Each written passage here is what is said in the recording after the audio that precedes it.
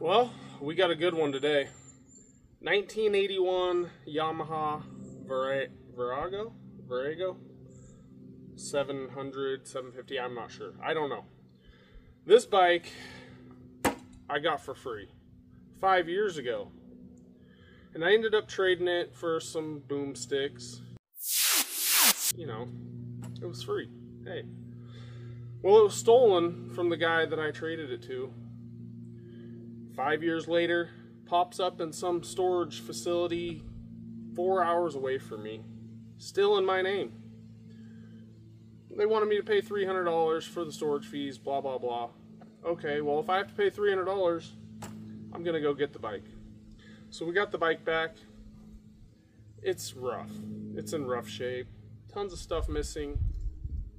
But I had to pay $300 for a bike that I got for free a long time ago. So today, we're going to see if we can get this thing turned over, see if this engine's still good. If it is, maybe we can put some more money into it. Make it a rider again. I don't know. But anyways, welcome to Dirty Curdy Customs.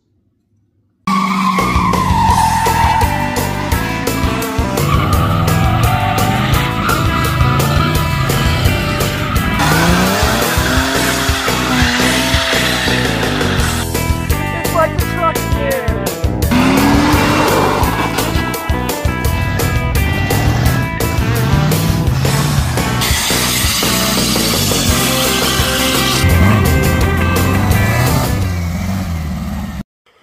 Okay, so we'll take a little look over the bike, see what we're going to need to get this thing started. First off, front tire looks shot. It's flat. The front brake lever, which was brand new when I owned it, hanging off. I mean, I think it's just Amazonian stuff, but missing the starter button, no key. But I think, you know, the people that stole this took care of that for me. No key for the gas tank, also been taken care of. Thank you. Thank you very much. This bike has 24,000 miles on it, so not too bad for a 1980. This is a V-twin bike. I remember it had like loud drag pipes on it. I don't know what's going on here. Looks like they put a Coke bottle on one carburetor trying to get fuel to it. And yeah, I don't know. Did they not see the other side where it takes fuel on both carburetors? Missing the battery. Looks like we still got the wiring for a battery, which, ooh, that's broke, is good. So that all looks good. Still got the same license plate that I put on it 5 years ago, 2019. Please don't steal my license plate number. We got, it's missing the side cover, a bunch of wiring just hanging out here. I don't know what is going on with that. We're missing the cover. I believe this is for the clutch. The clutch is still hooked up, so hopefully that still works. Yeah, see, it takes fuel to both carburetors, so I don't know what they were trying to do there. This gas tank has been really poorly spray painted, runs everywhere with some, you know, metallic paint. I don't know. Seems like a crystal methamphetamine paint job. The tank's all dented up. Some cruddy Bondo work on it that it was not like that when I got rid of it. So, other than that, if we can get this thing to turn over, we're gonna have to hot wire it.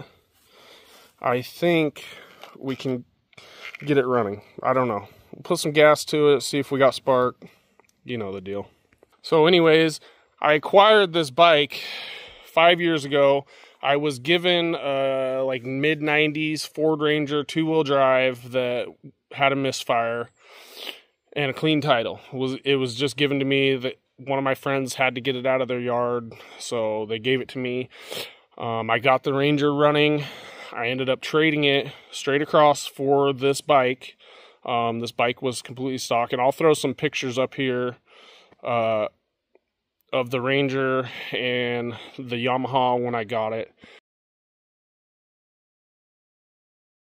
So anyways, I got it. It was a free bike. It ran good.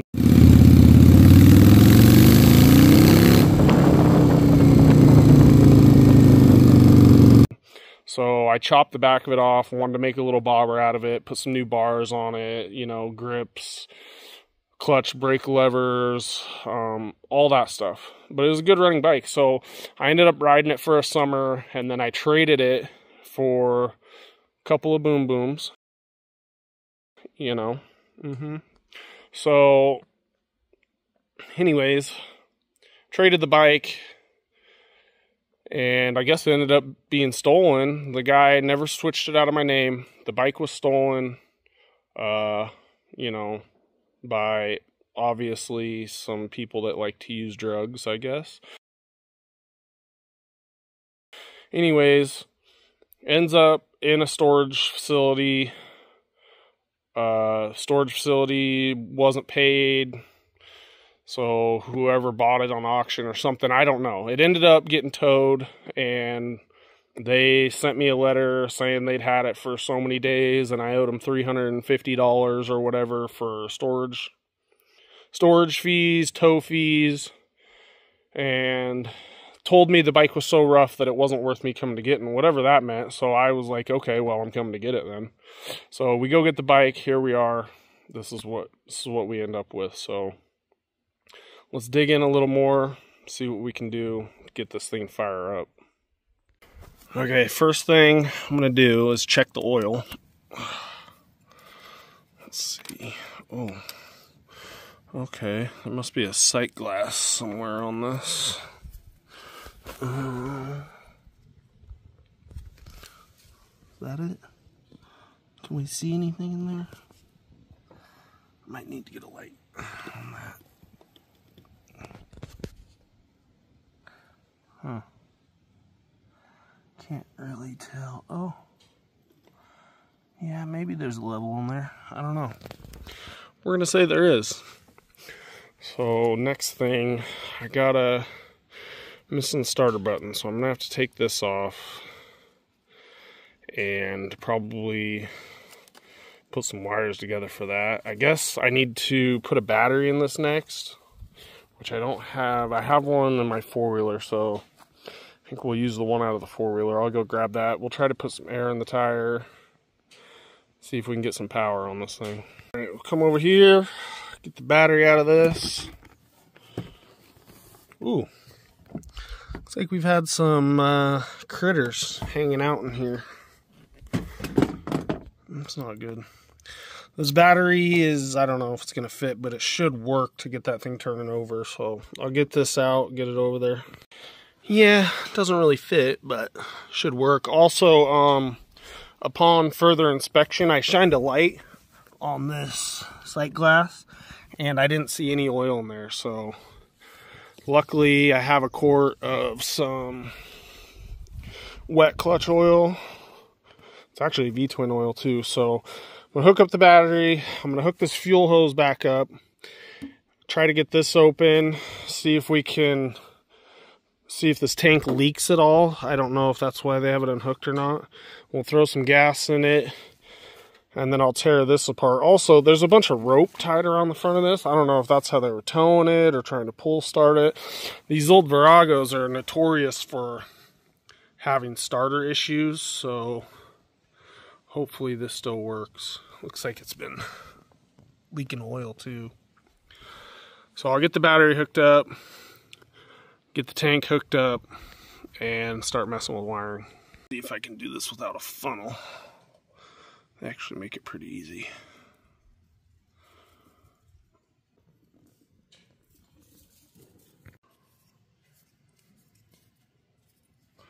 There we go.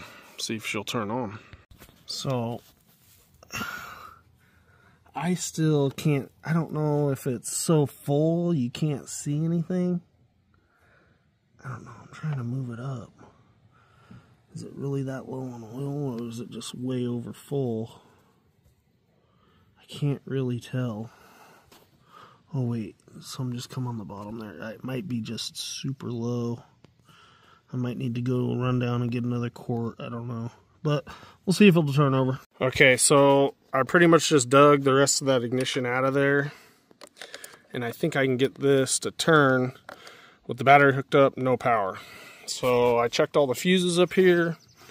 This fuse box is pretty tatered, but all the fuses are good, all the wires are hooked up. So then I come down here and I got this ground wire nutted on. And now this is not something I did. This is something someone else did. Wire nutted on, yellow wire. Then I come over here, there was a yellow wire hanging out of this, wire nutted. Like seriously, 2 wire nuts when you could have just taken this wire and boom, wire nutted to there. So that's what I'm gonna do for now. See if we can get power. Okay, I had to cut this harness open because every time I tried to strip that little black wire, it was just falling apart because it was old and crusty. So got that put together, and now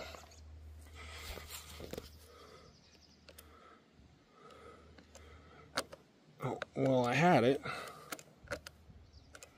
Now it's not working.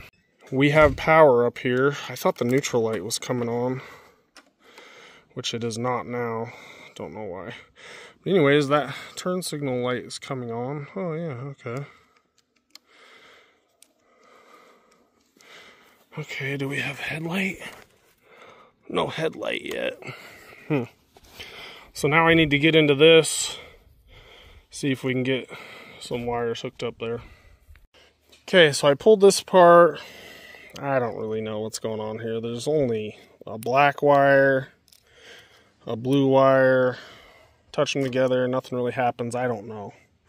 But there's a solenoid down here, and I turn the ignition on, and the starter sounds really weak, but it tries. So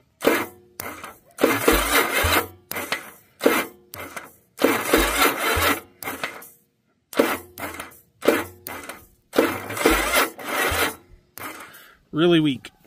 I don't know if it's this battery. The battery is fully charged in the four-wheeler, but it might not be enough. Or these old Viragos are notorious for starter issues. But I'm going to try to put some gas in it now, see if the tank leaks. I got the fuel line hooked back up, and give it another shot. For this, I don't know. I have some Honda Shadow old controls, and I think I have something that'll go on here so we can put the front brake back on. Anyways, let's throw some gas in this. Gotta try to get this open now. So, I don't know. Let's see if we can even get it open. Somewhat turns. Doesn't want to open though. Oh, this tank's bad. I'll try to get that open. I got this open. Doesn't look terrible. I dropped a little bit of paint in there, but throw some gas in there and see. Please don't leak.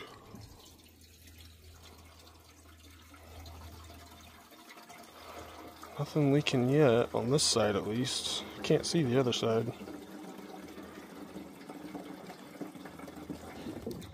Is it dumping out on the other side before I go any further? And no. I'm gonna shut this off for now. Is that off? I think that's off. Alright, put some more in.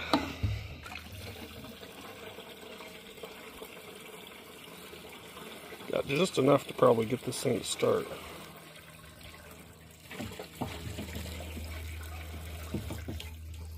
And that's about all I got. Hopefully that's enough to get it to start on reserve. I had to pry this open. One side was still locked. I don't know. Yeah. We'll figure that out later. Alright. Let's try turning this over again. Ignition's on. I mean, we probably should test for spark, but let's just try it. Ignition's on. I turned these on reserve. I pulled the choke.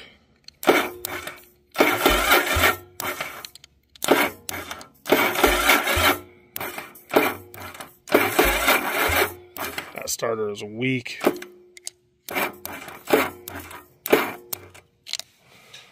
Yeah, not wanting to go.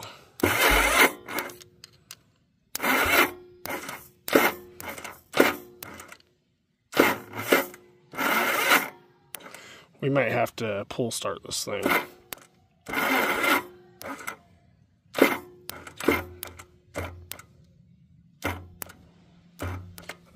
getting weaker. I don't know what to do here. Guess maybe get a charger out. Throw a charger. Ooh, smell gas. It almost smells like starting fluid. Let me think about this for a minute, but we're getting gas. I threw my little battery charger on there, and it does seem to turn over a little better, but there's definitely still something wrong with that starter. So I'm gonna let it charge for a little bit, and then we'll try it again, turn the ignition on, and see what happens. See if we can get any kind of fire out of it. Actually, I think I'll pull a plug, see if we're getting any spark. Okay, so I turn the ignition on, look for spark.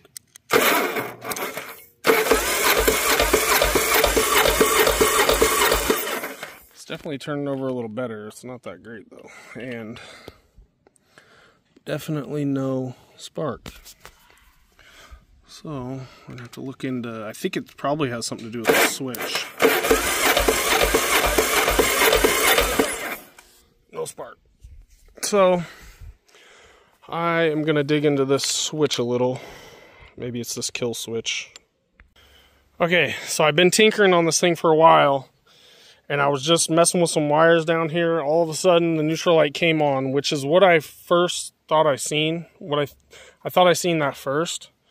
When I first got the ignition turned on, and I think there's something going on with the kickstand switch. I lost the blinkers, but I got the neutral, and I've also got spark now. I don't know if you guys can see it.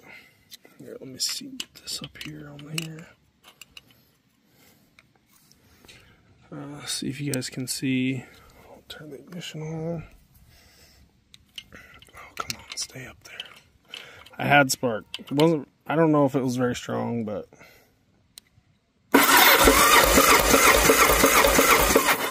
yeah, you can barely see it.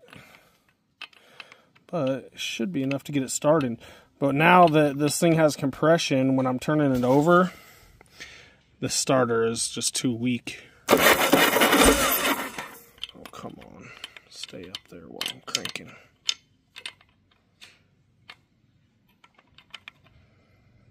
I want to show you guys that this thing does have spark now.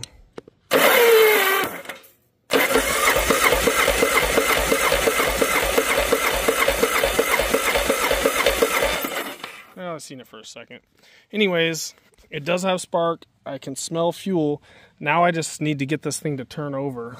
Oh, yeah, the neutral light's still on. I need to get it to turn over long enough to get it to start up, or I'm gonna have to try and pull start it, I guess. So let me get this plug back in, see if it'll start. Okay, well, I can't get it to turn over long enough to start up. It like cranks over twice, and then the starter does this weird stuff. So we're gonna hook it to the back of the Tahoe, I think, right now, and try to pull it up the road, try to bump start it, see what happens. So hang tight, should be fun. Steady.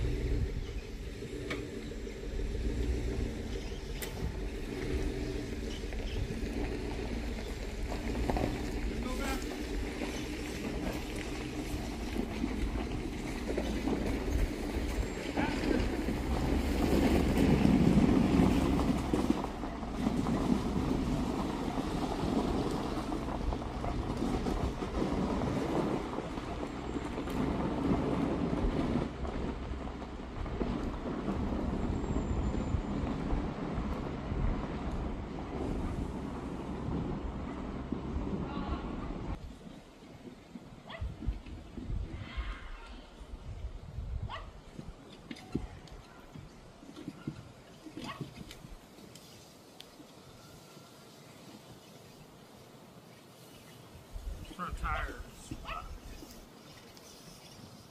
Front tires on this thing. It's gonna crash me, I know. Okay, go faster.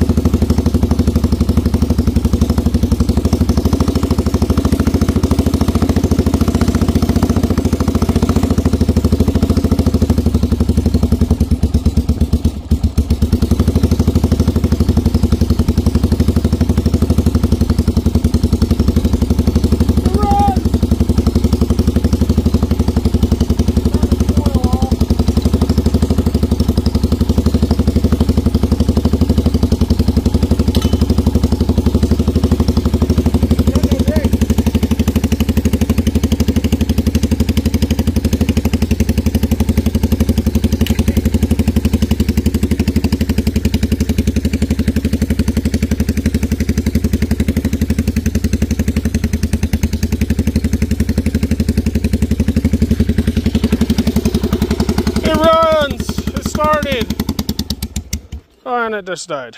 Dang it. The choke is definitely stuck. It's all rusty. But hey, it started. I hope we got that on camera. So now we know it runs. We can try to fix some stuff. Also, this tire needs a tube. Needs a whole new tire and a tube. But so she's pulling me with a flat tire. I don't know. That's awesome. Maybe we'll try again. Well, it runs. Not very good, but it runs. It obviously still needs a lot of work. The wiring is corroded. There's stuff to do. But now that we know that it runs, we can invest a little bit more time and money into this thing. So comment down below. What do you guys think we should do with this? Do you want to see us work on this some more? Get it up into being a cruiser or not? I don't know. So I hope you guys enjoyed the video. Check us out next time on Dirty Curdy Customs.